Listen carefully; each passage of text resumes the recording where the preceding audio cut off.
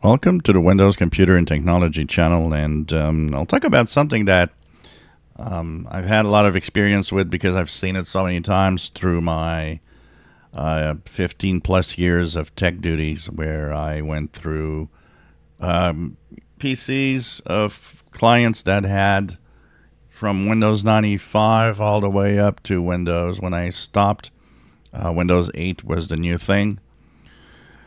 And the funniest thing about it is how when there's a new version of Windows, there's a lot of people that say, well, with that new version of Windows, I'm completely lost. And of course, I see a lot of comments here of people saying, well, my friend moved to Windows 11. Now he's totally lost, doesn't know where to find anything. And also some of you that post here. And the funniest thing about it is that there isn't that much of a difference in Windows 11 than Windows 10 than Windows 7 than Windows XP or whatever. It's really it's shown differently, of course, with the start menu on this case, but you still have all apps, and you still have the File Explorer, and you still have what you should have. So meaning when people, and that's what I've seen throughout the new PCs, when people say, I'm lost with the new Windows, honestly, what they are lost is not the new Windows. And that's often where people actually will go to and say, oh, well, with the new Windows, I'm lost. And I have a perfect example in my own family, moving to Windows 10. I remember that my sister-in-law said, well, I couldn't find anything on the internet anymore, so I went back to Windows 7. And the thing is just a simple change is that, I couldn't find it because you were using what was the first version of Edge, and she didn't notice that the browser wasn't the same because they were so close, and she was using, at the time, Internet Explorer. So all of that resides there. It's that people don't realize that when you get a new PC, what makes you feel lost is not the new Windows. It's that it's not configured exactly like the one you had before. Your favorite programs, your folders, the way that all of that interacts has changed because over time you tweaked your old Windows and your old system to do the things in a certain way. And when you move on to a new PC, it's never exactly the same way again. There's always a few things that change. And who's to blame? It's always Windows. But in reality, I can tell you that from my experience, 90% of I'm lost with the new Windows is you're lost because two things.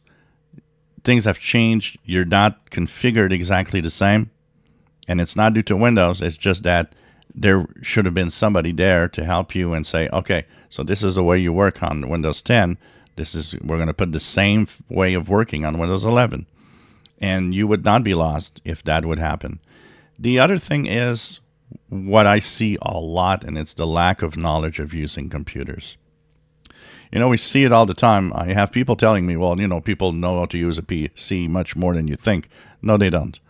And that has not changed in 25 years of seeing people use PCs. If something has changed, the user doesn't have the knowledge to put it back the way it was.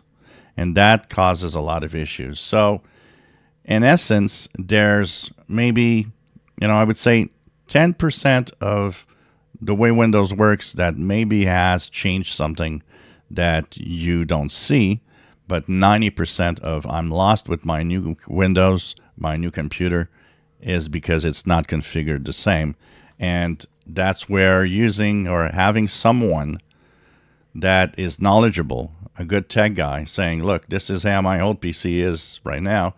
I want it to be pretty much the same on my new PC. And a good tech guy will do that. That's what I did so many times.